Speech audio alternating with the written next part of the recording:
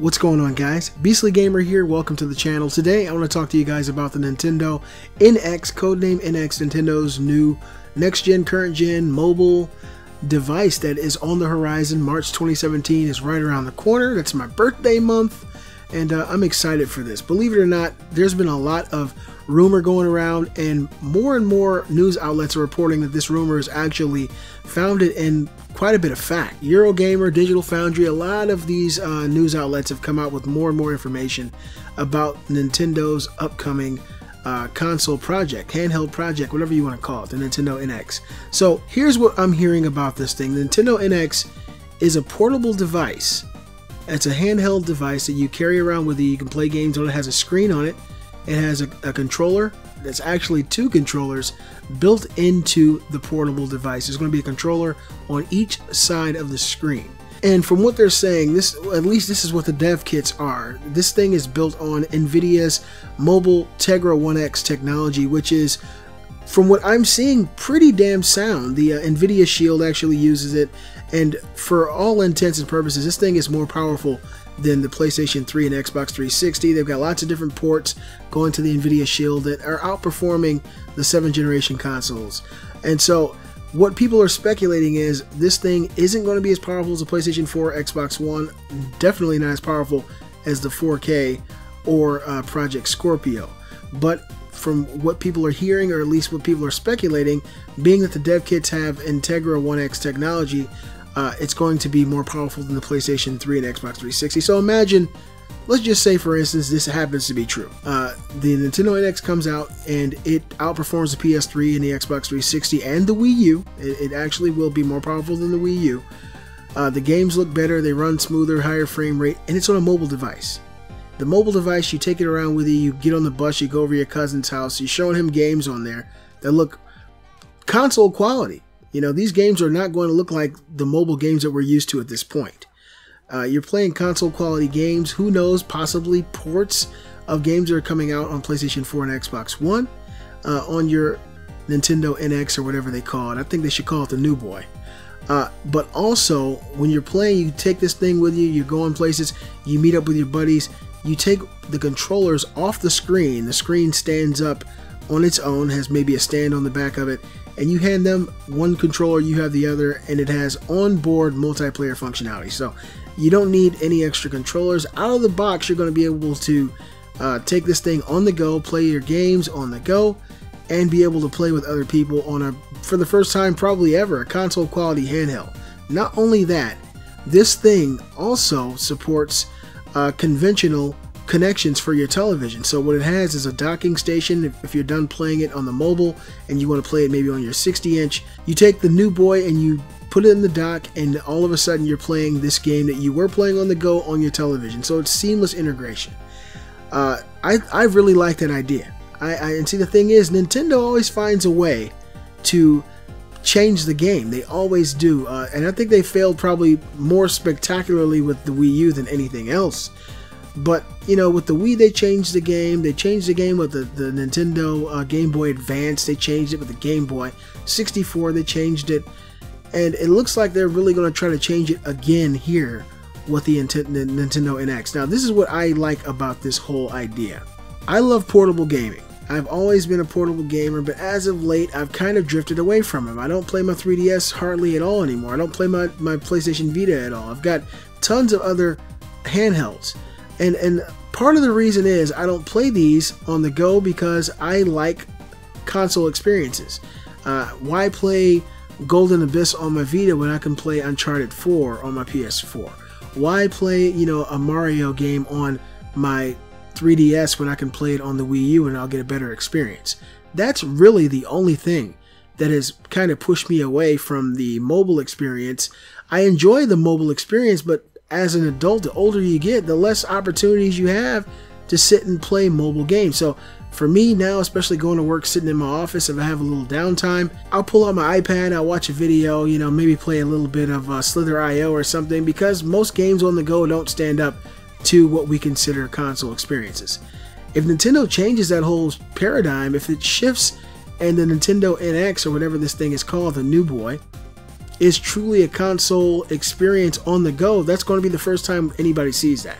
Not only that, there's lots of speculation that this thing is going to be priced to sell. It's not going to be extremely expensive. Now, if this thing comes out and it's an insanely powerful, I'm talking more powerful than PlayStation Vita, all that stuff, very powerful handheld, beautiful screen, 2 controllers, which gives you the opportunity to play with people, has a docking station for you to connect to your TV, and it's like $200, everybody's going to buy this thing.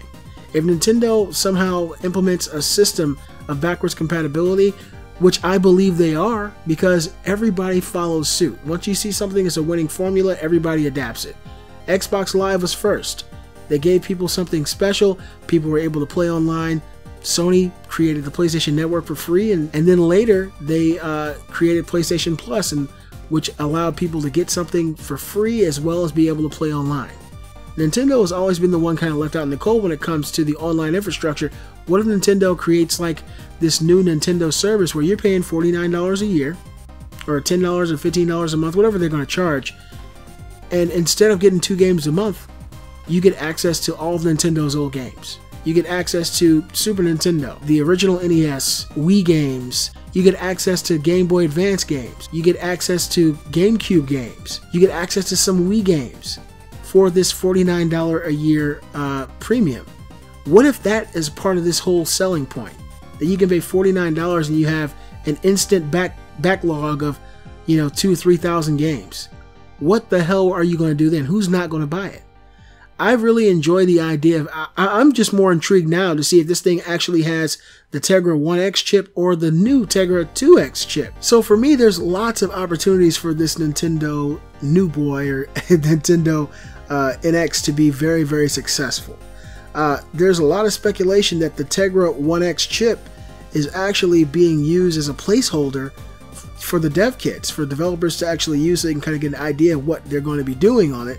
And they're actually going to use the Tegra X2 chip, which is coming out very soon, which is going to supersede the 1X in power and scope and in pretty much every department. So it might even be more powerful than what they're speculating at this point.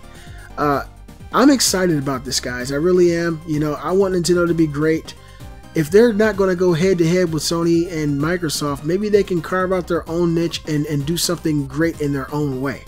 I think that this whole idea of a new mobile offering, Nintendo's the king of mobile, and also the Nintendo NX will also support their mobile games as well. So they're finding a way to implement more and more Nintendo into this new console, this new handheld. I don't think Nintendo has to necessarily go against PlayStation or Xbox to become relevant again, or even possibly win. If this thing is priced to sell, if they release this thing at $199, bam, everybody's going to buy it.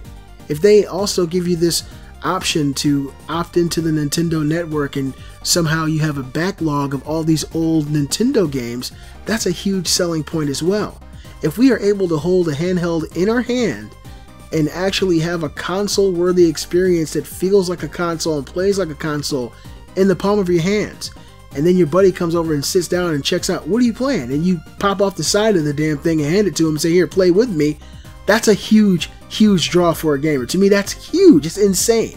I mean, there'll be no need to pack up my PlayStation 4 or my Xbox if the Nintendo NX gets ports of games from these systems, and all I gotta do, I can take it in the form of a handheld, and if people want to play with me, I can just pop off the side of it and they can play like that. That's going to be nuts. Imagine road trips. You got the NX in the car, your wife is playing, like this will be my story because my wife doesn't drive if I'm alive. She'll be in the passenger side having a console-worthy experience and people can play with it. That's going to be insane. I think it's really, really awesome. I'm more excited now to find out because, time is getting shorter and shorter up until March. We got Tokyo Game Show coming up very, very soon. Nintendo's got to either put up or shut up in this situation. The Nintendo NX, I hope it's awesome. It sounds like it's going to be really, really interesting to see nonetheless. I want to see if this thing is able to give us console quality gaming experiences on the go. If that's the case and they offer that, then I'm in. Nintendo has pretty much been the king of the handheld gaming space. Nobody's been able to compete with them, and that's something they've done right for years. This is more than likely the evolution of the handheld division. I think it's going to work out pretty well if any of these leaks are actually true, and it sounds like a lot of them are. So, again, we have a handheld system with a screen with 2 controllers that disconnect from the screen for 2-player local play. You're also able to plug this thing into a docking station, and it's powered by the NVIDIA Tegra 1X or possibly 2X technology.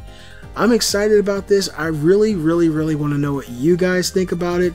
If this thing isn't as powerful as the PlayStation 4 and the Xbox One, but still gives you console quality play, and you're able to take it on the go. You can't take your PS4 with you on the bus. You can't take your Xbox One, on a road trip. It's underneath the seat or in the trunk. If you're able to play this thing on the go and have a console quality experience, will that matter to you? Or is this just not what you wanted Nintendo to do? Did you want Nintendo to pull out, all the stops and create a system that's built on hardware to compete directly with PlayStation and Xbox? Let me know what you think in the comments below. Be sure to give a thumbs up, guys. Show support for the Beastly Gamer channel. Follow me on Facebook and Twitter, and tell all your peeps about the Beast. I'm the Beastly Gamer, and I'll see you guys next time.